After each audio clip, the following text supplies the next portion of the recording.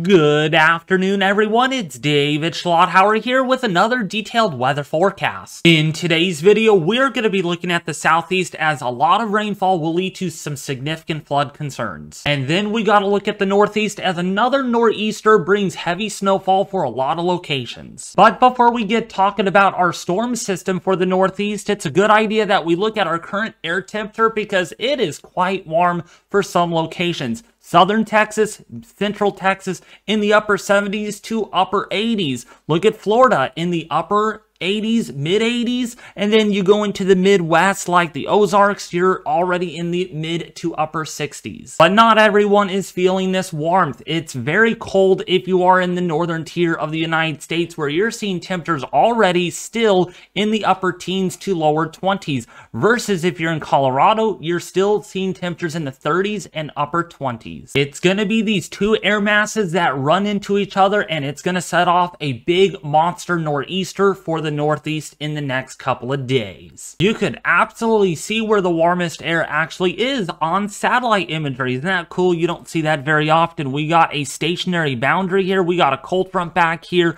Warm air is advecting northward, so areas like Florida are definitely feeling the warmth, versus if you go to the north, it is not as warm, but it is mild in the 60s. So what does this all look like on the NAM 3-kilometer model, which is our convective allowing model? Well, all the yellows and oranges indicate moderate to heavy rainfall. Severe thunderstorms, we could get a couple of tornadoes today, some large hail as well with this. But the most important thing is there's going to be a lot of flooding because we're going to see rain just park itself over an area for a long period of time. Lots of storm training, storms moving over the same area. So if you're in Alabama, if you're in Georgia, this is going to be a big issue. I mean, in the Atlanta metro area, you could be talking about some pretty heavy rainfall for your evening commute for your Friday into your Saturday. So just take that into consideration. Doing anything outdoors today into late tonight, probably not a good idea because there's going to be a lot of flooded roads,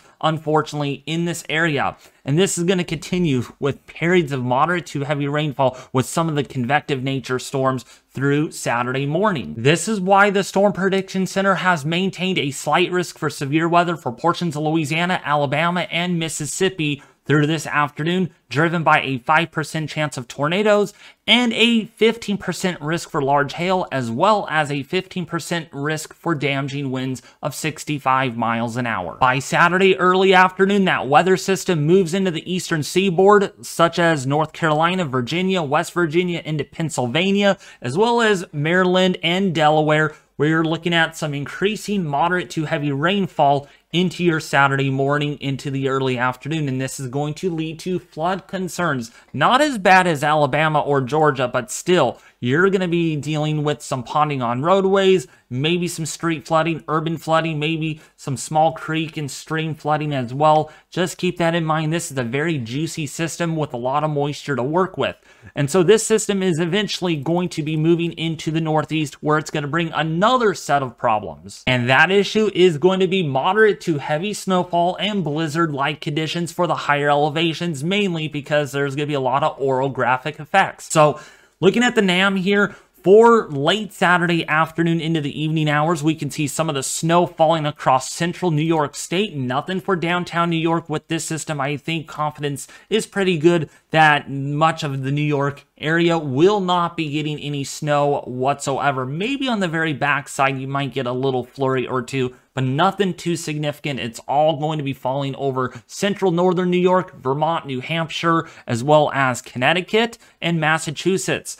Oh, actually, not really Connecticut. Sorry about that, but Massachusetts, right on the border there of Connecticut. And then look at this. Very heavy snowfall by Sunday morning. Some of these snow showers could contain some thunder snow. So it doesn't surprise me if you get locally heavy snowfall rates, possibly exceeding maybe about a 2 to 3 inches per hour at times as that system really swings on through. Very deep surface low as well. And then by the very end of the model run, you can see some wraparound moisture coming off the Great Lakes here, like Lake Ontario and Lake Erie, and that's going to bring maybe just a couple of flurries of snow. Now it's time to look at how much snowfall could you see out of this nor'easter. Well, it depends on where you're actually situated.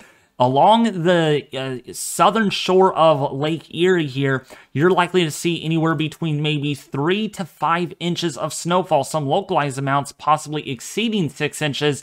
But look at the majority of the heaviest snow will be in central, northern, northeastern New York, where you might get about 1 foot to 1.5 feet of snow. Some of the highest peaks here could get even 2 feet of snowfall. Once this is all said and done, including for Vermont, you could see anywhere between about 1 to maybe 2 feet of snowfall. But again, the 2 feet will be found in the higher elevations. The valleys probably only going to get about 6 to 15 inches of snowfall, whereas the peaks, again, can see over 2 feet. Look at Maine. Anywhere between 6 to 12 inches of snow is expected, unless you're in western Maine, where you might get a lot more, perhaps maybe 12 to 18 inches of snow. Now that we talked about the snow, let's talk about how much rainfall additional to come for Alabama, for Georgia, for the Carolinas. Unfortunately, I've got to say there could be an additional 4 to 6 inches of rainfall in the next day or so. And that is why